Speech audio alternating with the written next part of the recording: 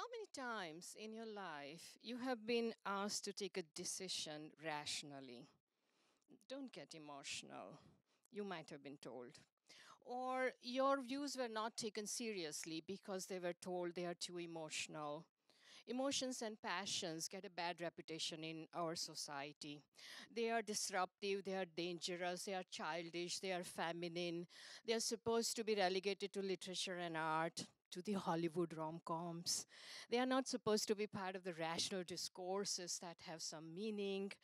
And they are certainly not the kind of the stuff that science is made of.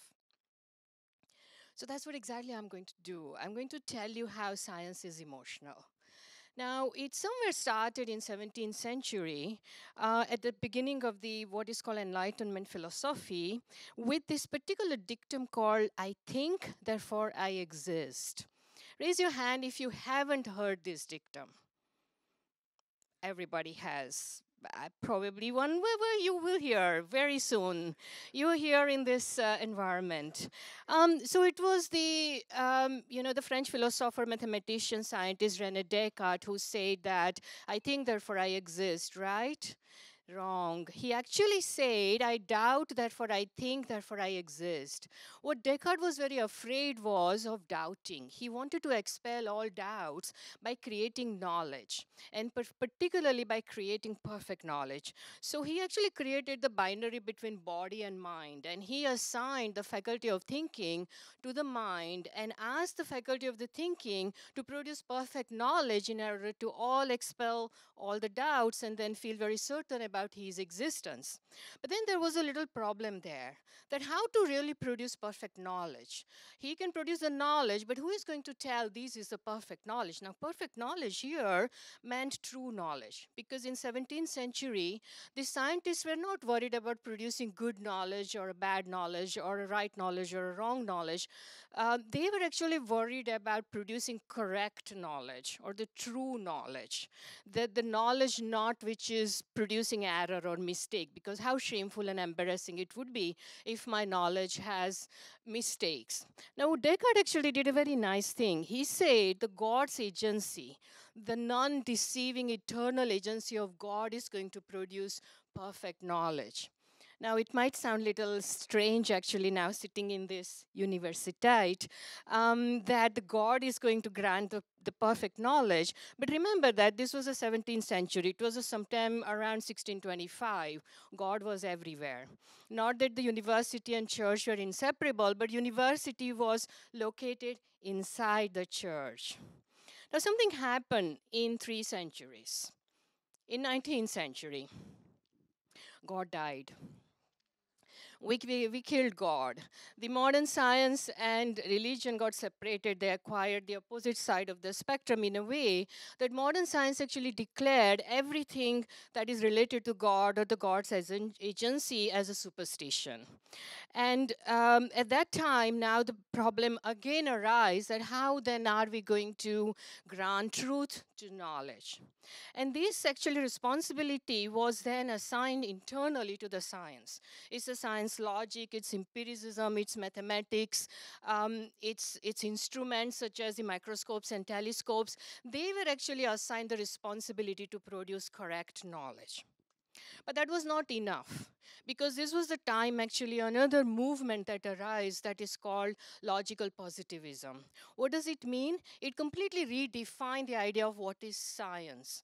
So as per the logical positivism, they said that any statements that is based only on empirical evidences and the statements that does not involve any personal opinion, any emotions, any personal bias, any worldview, any metaphysics, they were the only true scientific statements. And that's why they were called positive science. Now, in order to produce actually this kind of a knowledge, which was then termed as an objective science. Now, this is the idea of the objectivity that most of the scientists sitting in this room understand, that was born around that time.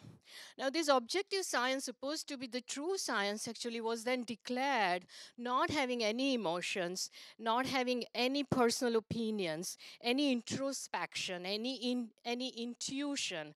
All these actually were considered hindering the science, and they were removed removed actually from what was considered as a positive or true science, and that's how the science became unemotional.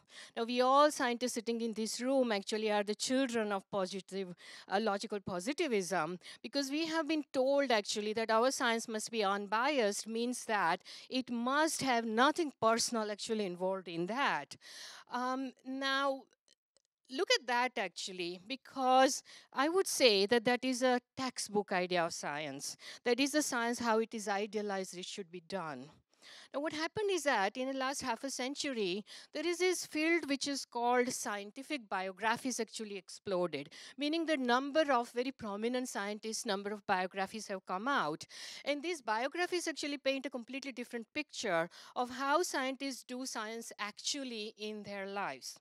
So what I'm going to do is that in the remaining of my talk, in three different ways, I'm going to derive from this literature on scientific biographies and to show you how science is emotional.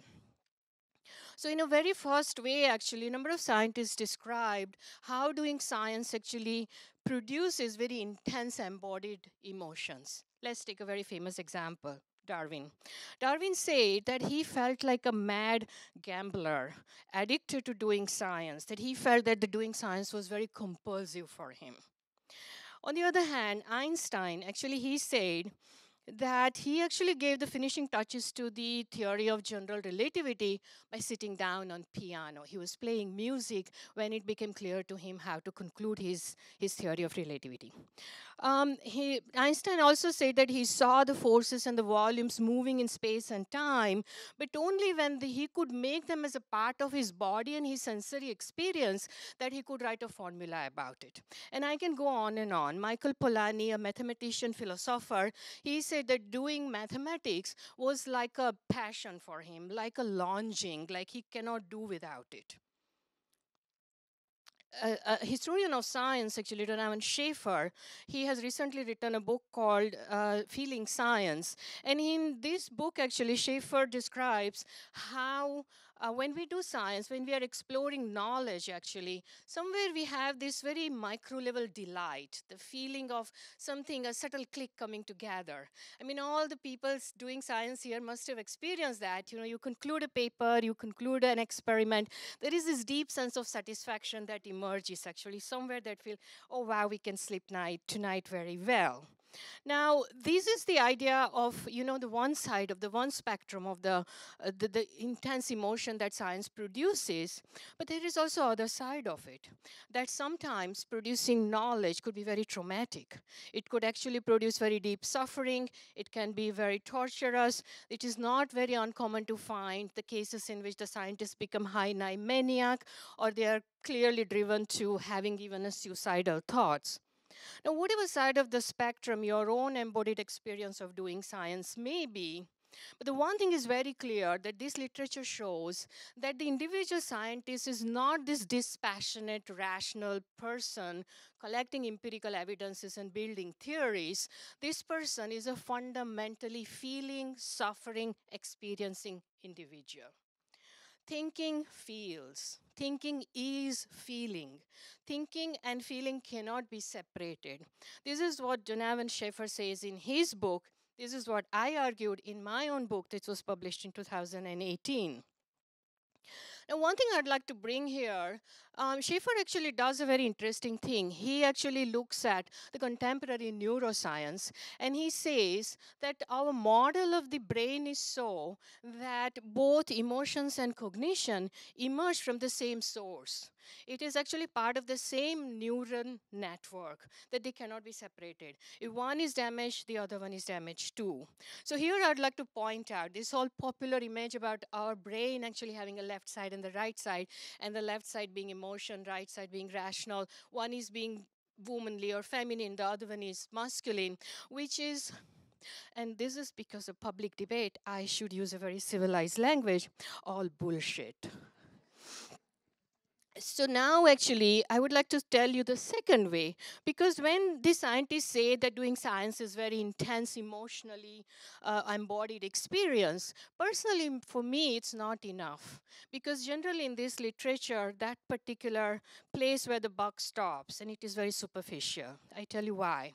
Because a scientist called, Joseph Mengele, who conducted a very horrendous experiments on the bodies of the prisoners of Auschwitz, and on the other hand, a Nobel Prize winning scientist, Barbara McClintock, who actually revolutionized the whole genetic science by her holistic thinking, they both might be feeling very elated about their own findings. They both might probably be sitting down on piano and giving finishing touches to their findings. So how do we recognize then when we induct feeling actually in doing science that we are doing good science, that the person who is doing science is also a well-meaning individual?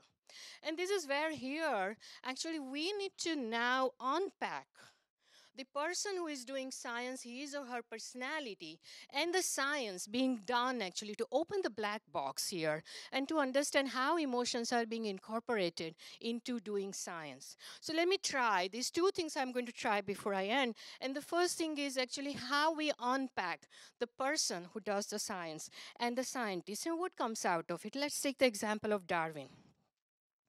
So Darwin actually, there's a whole biography written on Darwin actually, which says that the Darwin was his whole response, his whole evolutionary science was a response to his hatred for slavery.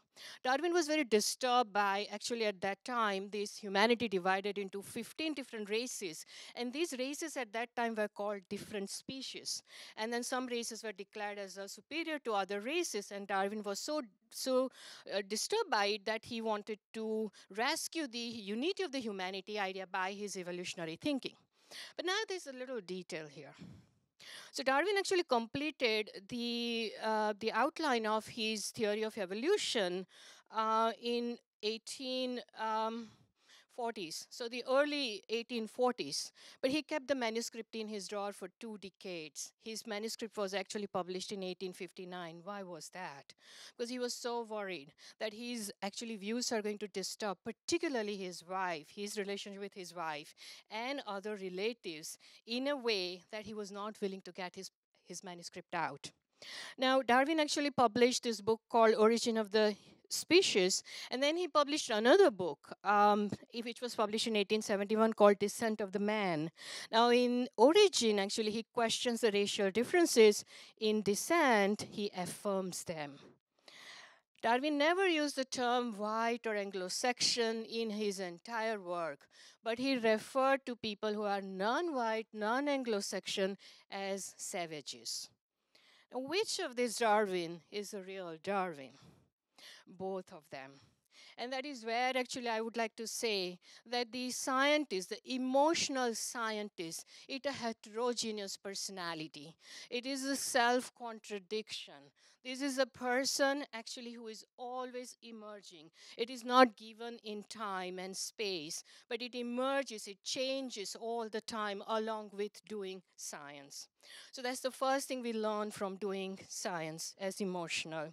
Now, similarly, we need to also apply the similar framework in order to open what is called the black box of doing science and show how emotions are incorporated in the content of science, how the way the problem of what kind of problem can be investigated, what is the hypothesis that we have built, what kind of method we choose, what is considered as a valid empirical evidences, how they are turned into conclusions, and what kind of theories are being built. The entire process of doing science needs to be unpacked and to show that how emotions are incorporated in doing this whole process of science. And I found that extremely hard. In my own book, which was published in 2018, I actually looked at the way in which the scientists' subjectivity relate to their objective science in doing the history of the concept of the gene over the 20th century. And I must have read some 25 biographies before I chose 5 biographies in order to apply this biographical method in my book, actually, to show how science is emotional. And it is very hard to do that. So this is somewhere a lot of work still needs to be done.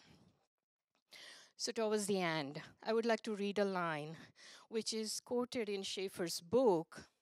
This is the psychologist Sylvan Tompkins. He says that he felt, when he was writing a particular essay, he felt like he was having a love affair with the idea.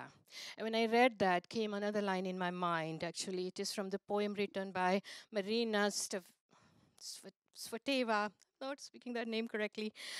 She says that love is like a bowstring pulled to the point of breaking.